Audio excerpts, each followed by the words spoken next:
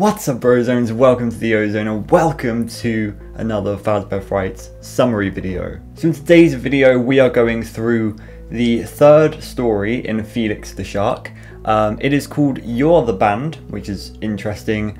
A lot of people in the last video were asking how I have these Felix the Shark leaks, because Felix the Shark, the book, is coming out on the 1st of February 2022 and it is the 4th of December. Somebody had gotten the book early somehow. I have no idea how they've gotten the book 2 months early, but we don't doubt that. But yeah, they shared the stories and now we have the summaries of them. And this one apparently is very interesting. I actually haven't read through the summary yet, so this is going to be an interesting thing for me to read. Thank you, Blazing Storm, on my Discord for sharing the summary. I know it came from the wiki, but thank you for sharing it with me. It makes it easier. So let's just go straight into this. We know it's about the mask, the Freddy mask, I believe. So hopefully it's gonna turn out to be a good story. So Sylvia is worried for her 7-year-old son Timmy after he develops a strong obsession with Freddy's. He claims to have visited the pizzeria and met the animatronic characters, despite the fact that no pizzerias were continued to be run after a tragic incident. That's cool. So Timmy essentially is being attracted to the pizzeria, like in a lot of other stories. I feel like kind of in Fetch, Greg was being attracted to the pizzeria. I feel like there's a lot of other characters that seem to have some sort of, they seem to be pulled toward the pizzeria or an animatronic or something. They're kind of the ones being captured. It's not a very good term for it, but we move on. Sylvia admits to his psychologist, Dr. Monroe, that she feels that Timmy has become two different people. One is who she already knew, and the other talks about events that he couldn't possibly have witnessed. 1 week before, Sylvia purchases a Freddy mask from an online seller named Retro Merch, with 2 3s instead of E's, for Timmy's birthday. Later, Sylvia tries to find Retro Merch to see what they sold, but the account has disappeared. The Freddy mask arrives in a battered box, heavy and with a weird smell. At his Freddy's-themed birthday party, Timmy invites 2 friends to be Bonnie and Chica and wears the mask as Freddy and sings along. I feel like this is very reminiscent of kind of the FNAF 4, the masked bullies. Of course it's going to come up like that. There's no Foxy here, so Michael Afton isn't directly in the story. Yeah, I don't know. I don't know.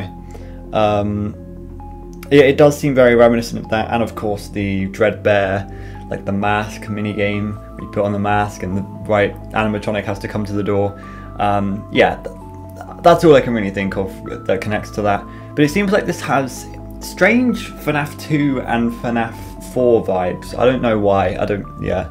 Later that night, Sylvia hears screams from Timmy's room but finds nothing in his room. The next day, Timmy talks ominously about children found in Freddy's that were lined up against a wall.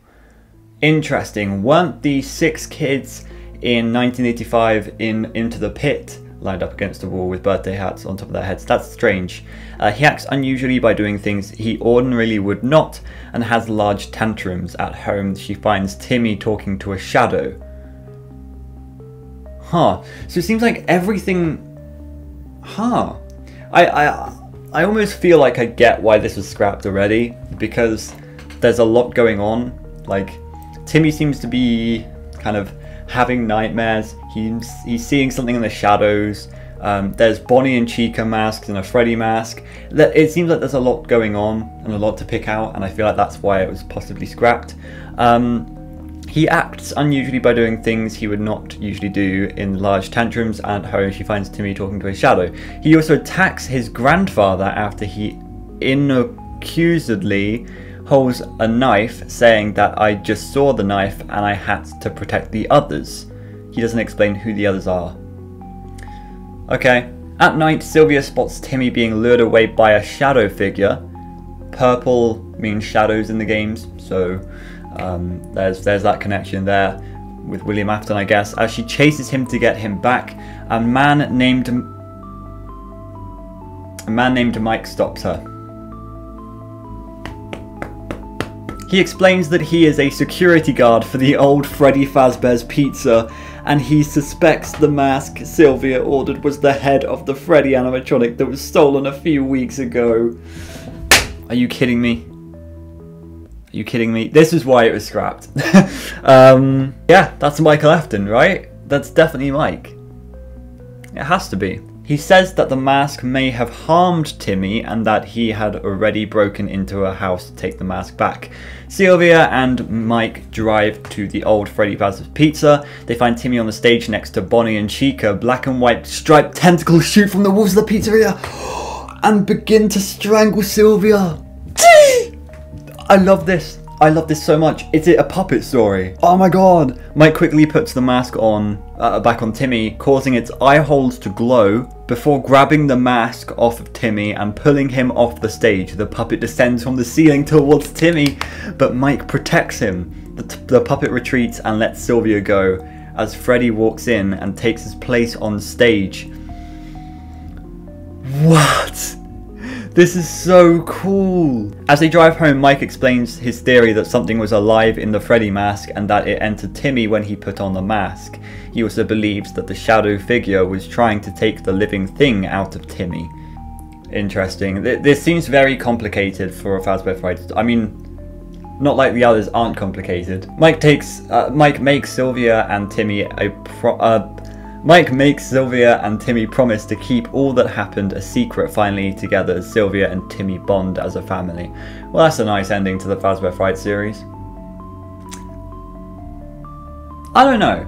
I don't know about this. This is very, like, what does the puppet have to do with a lot of this? Like, I understand this is such a cool story, and it seems to be very FNAF 2 centered. Am I right in saying that? Because there seems to be the puppet, there seems to be a Freddy mask, just like the mask that you pull up on FNAF 2.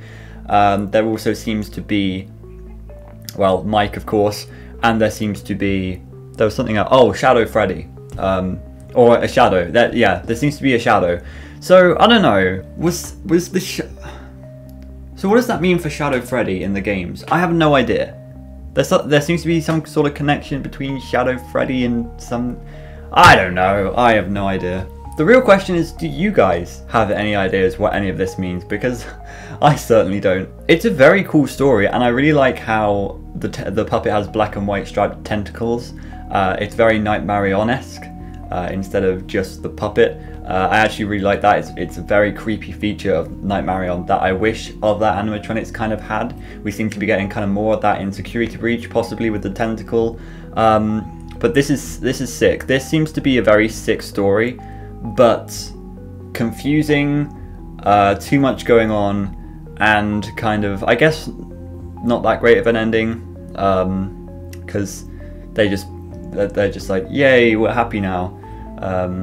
But yeah, I like the concept. I feel like that was why it was scrapped in the first place, because it was too complex. And then there was like Michael Afton and loads of different things going on. Anyway, yeah, that's my take on it. So yeah, what do you think of this story? Have you got any theories for it? And yeah, make sure you subscribe and stick around for more videos. I'm going to be covering... Wait, why is it called You're the Band? Oh, I guess because Timmy was almost being Freddy because he was wearing the... I don't know. Next time I think we're going to be covering the second story in this book, which is like an anomaly. It's definitely a massive anomaly in the entire series, so we're going to have to go through that. It's called The Scoop, and it's very interesting. But anyway, if you enjoyed, make sure you like, comment, and subscribe, and I will see you in another video. Goodbye.